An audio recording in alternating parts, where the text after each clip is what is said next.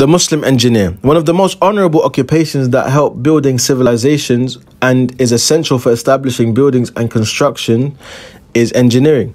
And the Muslim engineer is distinguished by anticipating the rewards from Allah and sincerity of intention.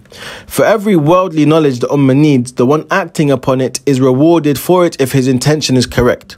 And among his characteristics is trustworthiness, so he doesn't cheat and what he works on from equipment or building materials.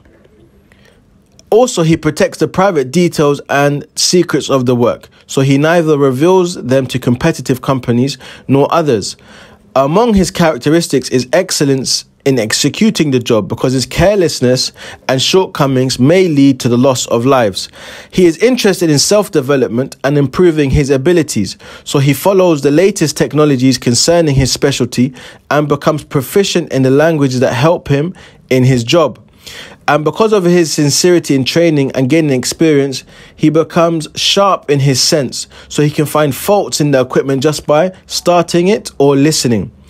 He acts wisely in different circumstances and has to establish the security measures in the buildings he is working on and the machines he operates to avoid any kind of damage. And he has to take the necessary measures to protect himself and his workers from risks, be serious and endure every difficulty he faces in the field of work. The Prophet ﷺ said, "A strong believer is better and dearer to Allah than a weak one, and both are good." He is truthful in describing his specialty and abilities, so if he is asked to do something he can't do, he rejects it without being shy. And he provides advice to clients regarding what benefits them and saves their money, time and effort.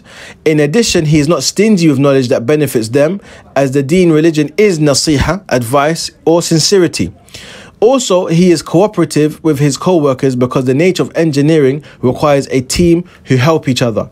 And Allah will aid his worshippers so as long as he aids his brother. And he doesn't miss doing good to the poor, needy and charity organizations. He does what they need without compensation or little payment, hoping for the reward from Allah the Exalted. Allah the Exalted said, "And do good, truly Allah loves al-muhsinun," the good doers.